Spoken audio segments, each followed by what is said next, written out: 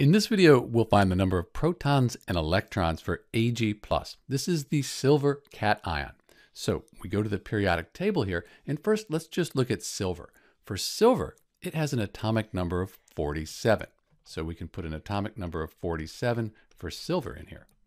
The atomic number, that equals the number of protons. So Ag will also have 47 protons. When we talk about ions, and this here's a neutral element, the only difference is going to be in the number of electrons here. So we could write 47 as the atomic number for Ag+, and that would mean the number of protons would be 47 as well. It's the electrons that's going to be different with an ion. For silver, there's no negative or positive sign after it on the periodic table. It's a neutral element. When we have a neutral element, the number of protons equals the number of electrons. 47 protons, 47 electrons. And that makes sense. The negatives and the positives, they balance out, give you a neutral element.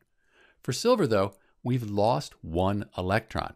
And since electrons are negative, if you lose that electron, you have a positive charge. So we're going to remove one electron here from the neutral silver. So instead of 47, we get 46, and now we have that positive charge.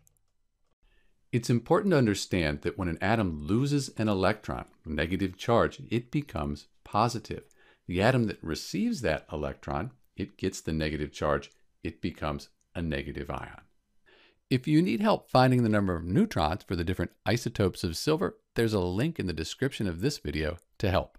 This is Dr. B with the number of protons and electrons in Ag+, the silver ion. Thanks for watching.